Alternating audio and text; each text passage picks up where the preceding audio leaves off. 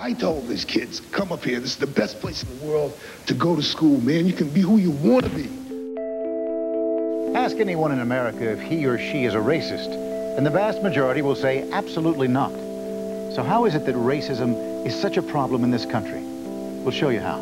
By telling you about something that happened in a small town in upstate New York, where all the people involved were convinced they were doing the right thing. An elderly white woman was attacked near the campus. She never saw the assailant's face, but said his arm was black.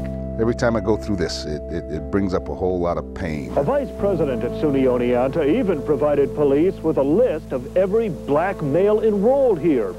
Nearly 125 of them. I heard a knock on the door. Being from New York City, you pretty much ask, who's it? Most of those students were interrogated by state troopers. Can you come back here? We want to see your hands. What the students now want is the kind of change that has yet to occur any place in America. I promised these parents that their kids would be okay, and they weren't. And they weren't. If you're going to compensate for a scrape, how can you not compensate for something which could undermine society? I was completely thrown. What do you mean this is going on in this town? What the hell are you talking about? If you had it to do over again, would you have done it differently? And how does it make you feel now?